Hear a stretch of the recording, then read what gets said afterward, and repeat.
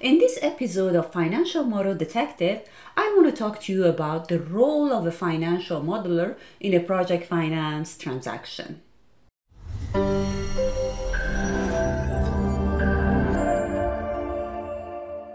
So this is another chit chat video. I'm not going to do any Excel work. It's just, a discussion between you and me on the role of a financial modeler. And I think that's an important question to consider if you are hiring a financial modeler or if you are taking the role of a financial modeler in a transaction. And that's the question that I usually ask people when I meet them during a meeting, people who are involved in a project finance deal. That's the question that I always ask. So how do you see the role of a financial modeler, or how do you handle the role of a financial modeler in your transaction? And so far, here are the answers that I have received. So one is that we hire short-term consultants on project by project basis. Some people, they hire long-term consultants that accompany them throughout the project.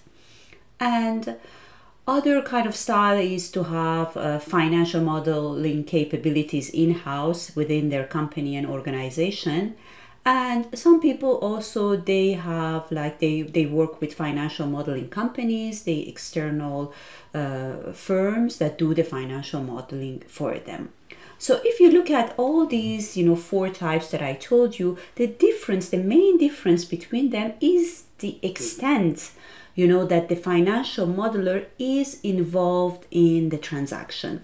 So for example, when you hire, when you work with a financial modeling company to build the model for you, or when you hire a short-term consultant on project by project basis, most of the time, or in some cases, the way it happens is that you hire the company, you hire the financial modeler, and you tell them exactly what you need to do up front, okay? So you tell them that, okay, I have a solar project, I'm going to go and discuss a tariff, and then once the tariff is set, I'm going to go and use the financial model to negotiate my loan terms, and this is all the requirements that, under the loan agreement for my financial close, I need to submit a financial model. So you're going to go and hire the consultant or the financial modeling company to do the model for you upfront, okay? So in these cases, my own personal experience, what happens is that there is a disconnect between the end user and the financial modeler, okay? Because upfront you hire a financial modeler to do the model for you, then you take that model and you use it throughout the negotiation, okay? So what happens is that disconnects, so the financial modeler is, in most of these cases, is not with you throughout the process, okay? So if you don't have in-house capabilities to handle the model, to adapt the model, to maintain the model, then that's a problem that I have seen in many deals.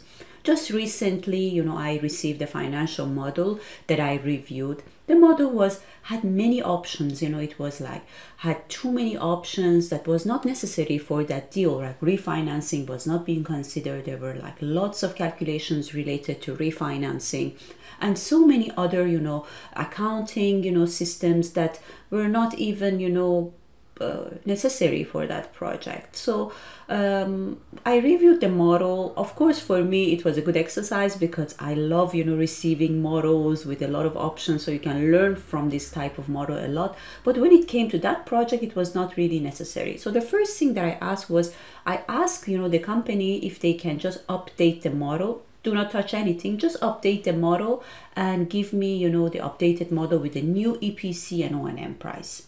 And I was very surprised to get the answer that, they told me, exactly these are the words, that we cannot update the model because we hired the consultant to do the model for us and we paid a high fee. However, we cannot handle it in-house. So that's, very sad because that's not how, these things needs to be handled. There are all these problems that you pay a fee for a tool that you cannot use it later on in your project. The other thing is that when you hire, short-term consultants, to do the projects for you, then, once the consultant is gone, then you're left with the tool. As I said, you need to maintain it. And also for your next deal, if you don't have the time or the skills to do the model for the next deal, you need to most probably hire another consultant with another way of thinking, with another way of doing things. So you will end up with another model template. So you will accumulate all these different model templates and for different projects, and that's not really something that I think is productive, because once you have one consulting firm, one financial modeler involved across all your deals, first of all, you're going to build up expertise, within your company. So that financial modeling company, that financial modeler will learn, throughout, different projects and throughout different processes, will learn how things work as well, can even do databases for you for benchmarking based on the previous project. So there are a lot of benefits of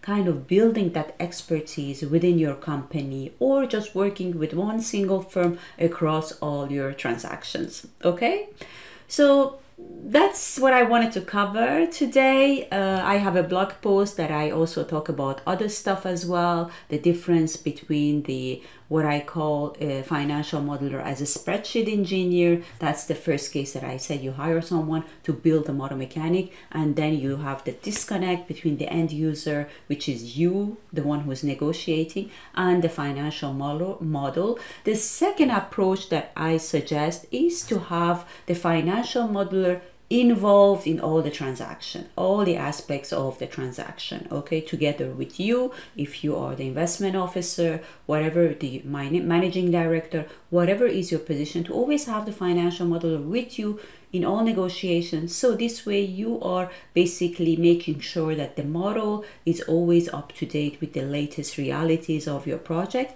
and also you're building the expertise in-house, and also once you want to send the model to external sources, you make sure that you have a model that is updated and reflects the reality of your project. Okay, so that's it. Now I am done on this one. Let me know what you think. Let me know what is your opinion about this. If you're a financial modeler, how do you see yourself within your organization? Do you see yourself engaged in the discussion? If you're hiring a financial modeler, let me know what you think, is the role of a financial modeler. How much do you engage your financial modeler in your transactions? Okay, so that's it for me, and I hope to see you in my next video. Thank you and bye.